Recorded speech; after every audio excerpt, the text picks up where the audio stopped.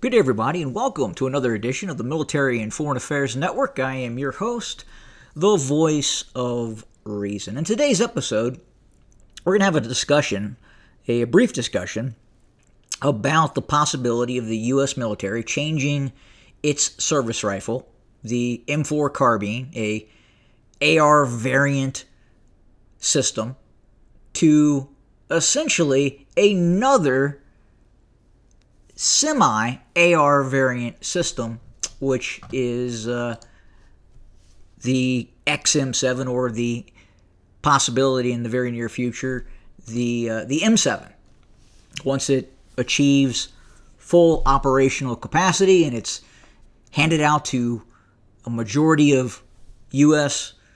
Army and Marine units, if that happens, then it would go by the designation, the M-7. So the replacement, obviously most of you are aware, is this system right here, the M4 carbine. I personally absolutely love this rifle. Obviously in my military days and in other career pathing, I utilized this weapon system.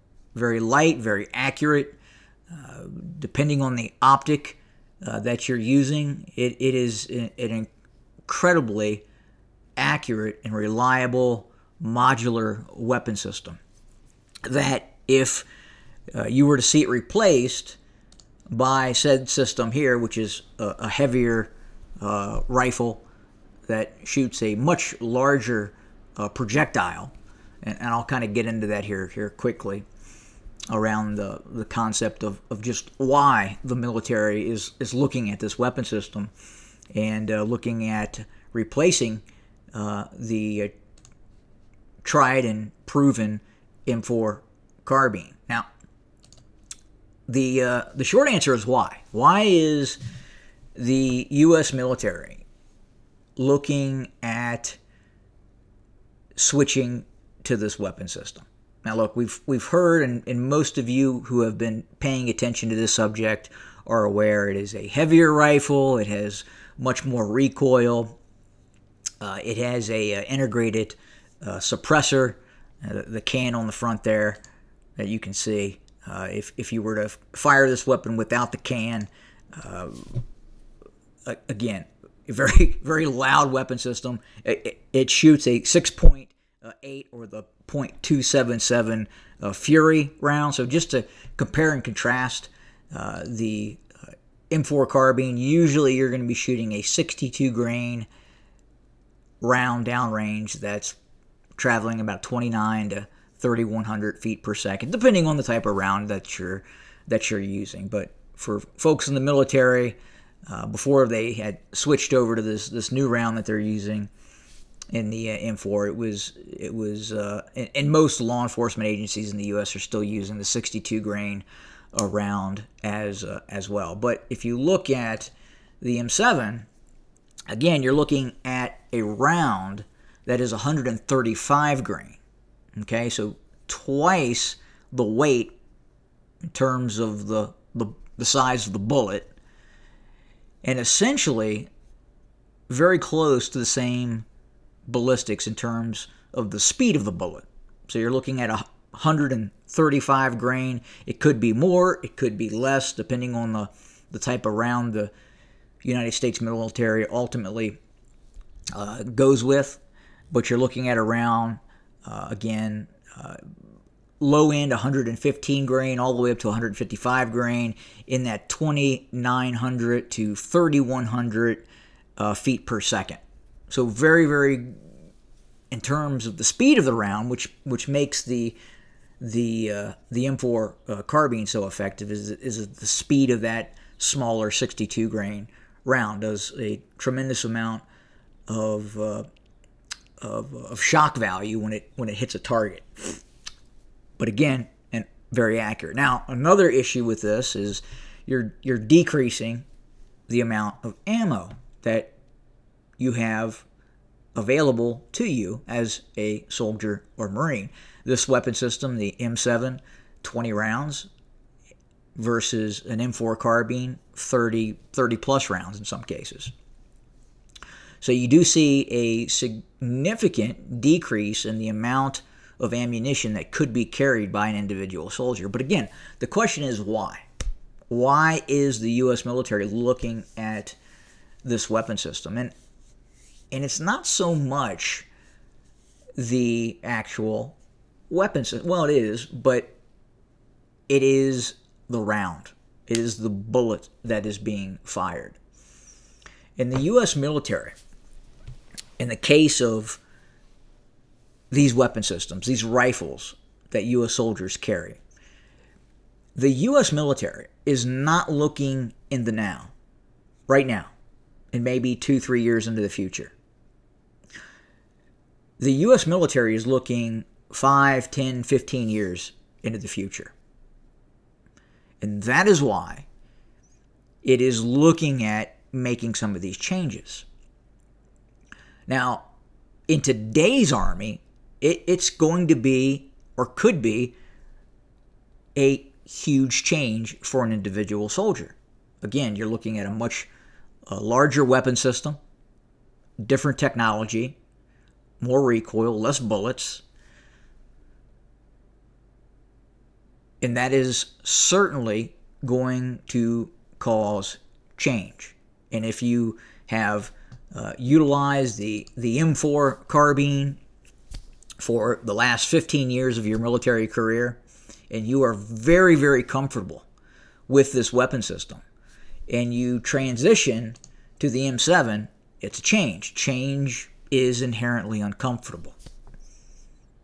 It is. Now, again, the U.S. military is not looking at the now. They understand this change dynamic is going to cause challenges. They understand that. But again, the question, why? Well, they're looking into the future. The U.S. military is looking into the future. They are looking at advances in ceramics, other material that is being used by possible adversarial nation states that has the ability to defeat the 5.56 millimeter standard NATO round. So imagine you wake up one day. You wake up in the not too distant future, 5, 10, 15 years, and you are facing that. Yes, I get it. A little ridiculous, right? But this is the Army's mentality. This is the Marine Corps' mentality. Okay, we wake up one day and we are facing a stormtrooper. We're facing a stormtrooper. I mean, we know right now that the M4 carbine firing the 5.56 millimeter 62 grain round would be completely ineffective against this target. What do?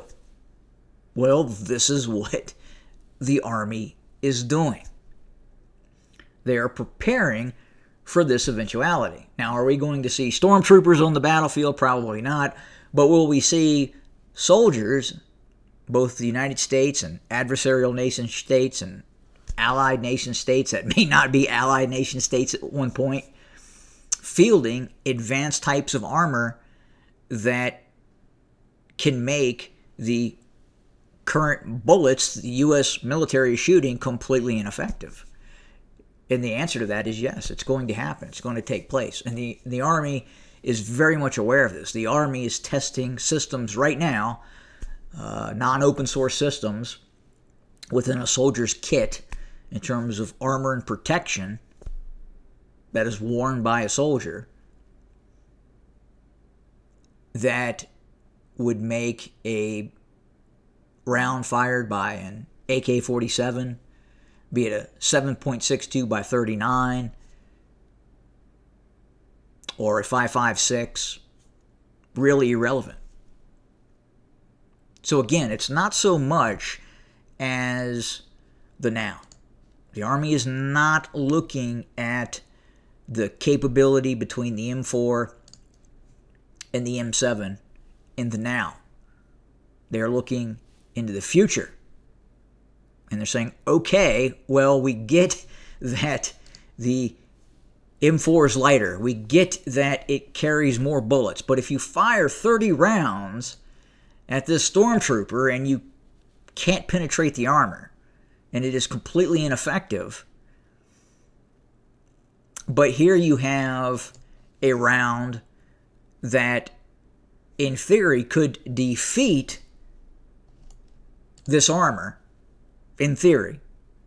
And again, we're not talking about now. The current round, the 135 grain round that's fired at 3,000 feet per second of the 6.8 or of the .277 Fury, that may not be the capability that we're actually looking at.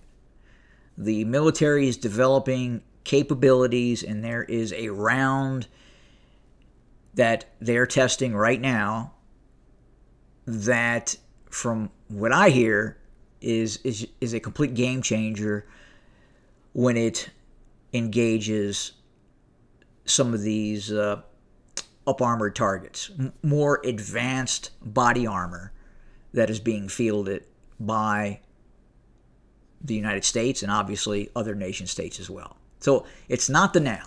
They're not looking at, okay, let's compare and contrast these two systems now. They are looking at the future, 10 years from now, 15 years from now.